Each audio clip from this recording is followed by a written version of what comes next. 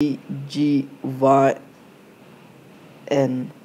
So today's topic is intrahepatic cholestasis of pregnancy.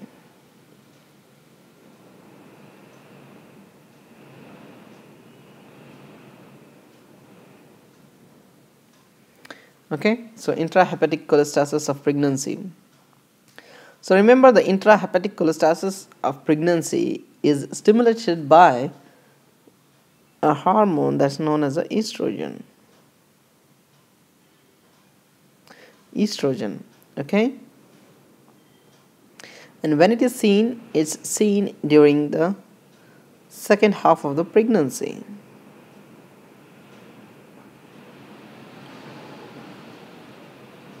Okay, and if the patient is what you call multigravida, then risk is more. So in USMLE, try to remember, they can give you the what you call a multigravida, multipara lady, pregnant, and what you call during her second half of the pregnancy, with sign and symptoms of intrahepatic cholestasis in the form of what you call interactable pruritus. Very important. Okay, so what happens when there is an intrahepatic cholestasis? During intrahepatic cholestasis of the pregnancy is the bile acids are incompletely cleared by the liver and accumulates in the plasma. So if it's a liver, I don't know whether I'm able to draw this clearly. Okay, the bile acids are incompletely cleared by the liver. Okay, incompletely cleared by the liver. Okay, here bile acids. Okay, and accumulates in the plasma. They go and accumulate in the what you call blood plasma.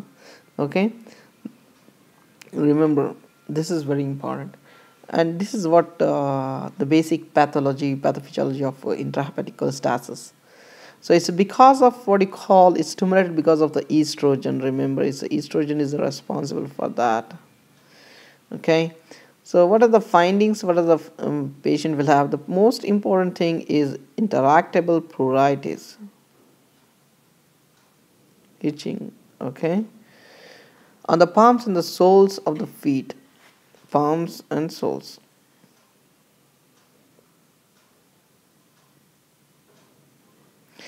The other important thing that is important is these patients with intrahepatic cholestasis, they have the pruritus, and it's really very worse in the night. Remember, it's really very worse at the night. That's very important.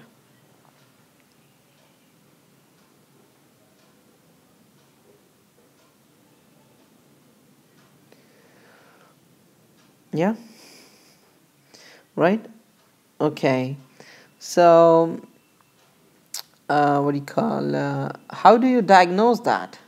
Okay, so one thing that you should remember is the serum bile acids are increased 10 to 100 fold times. Okay, and what are the complications that can take place on what you call on pregnancy or on babies? On babies, it's a preterm.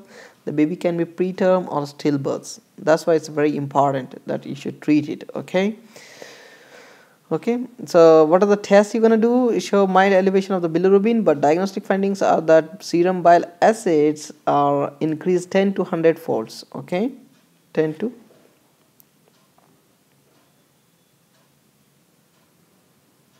100 folds. Okay, remember, there's no adverse outcome on what you call effect on maternal outcome. Okay, so it's gonna affect the baby rather than the mother. So how do you manage this? Management is by, you have to give the drug of choice for this is ursodeoxycholic acid. Okay, it's a treatment of choice. Ursodeoxycholic acid is a treatment of choice. Okay, and the other thing you can give is cholestyramine.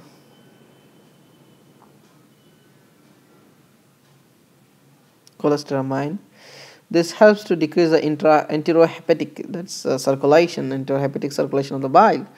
Okay, through the intestine to the liver. and then you can give oral antihistamines.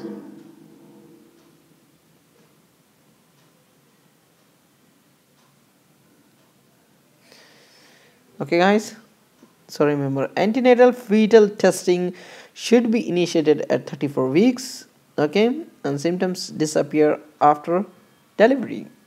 Okay guys, so this is about the brief discussion about intrahepatic cholestasis of pregnancy. Thank you so much for watching this video. Take care.